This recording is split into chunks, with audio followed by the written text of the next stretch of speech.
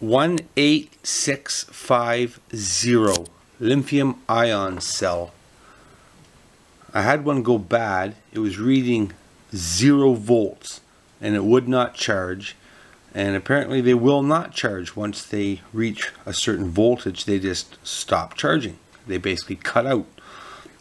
Inside them was like a little switch or something. So I wanted to play with one to see if I could make it, charge back up and become good again, and I successfully done that.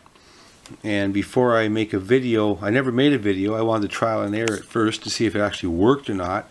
And there's the battery down there, you can see it, the silver one. Doesn't have the paper on it, mind you, like these other ones do, the coating still. And I want to show you what it's reading. It's charged, and it's been charged for about 6 hours now, just sitting here. 3.88. Charged back up, and it's holding a charge. And I put the battery in a flashlight, and the flashlight works real good. So what I'm going to do is I'm going to actually, I don't have any more dead ones, but when a dead one appears and the same thing happens to it, I'm actually going to make a video on how I did it. And it's pretty impressive. I had to re-customize it a little bit. You can see the end there. It's just a screw head and some epoxy on the end to seal it back up. But I kind of reworked the battery a little bit.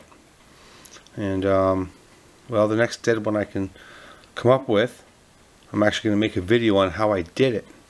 Pretty impressive. So now this battery was no good. Now it's completely okay again. The funny thing is that the battery was good. It's just what happened is that I left the flashlight on and the battery drained itself and it became too low in volts, and then it became reading 0 volts, so it would no longer accept a charge or any of the above. So I had to customize it a little bit, and now it's accepting a charge beautifully and working just like it was before.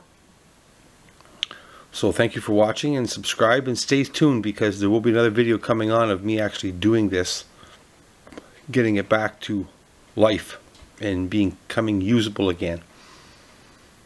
Well, thank you for watching.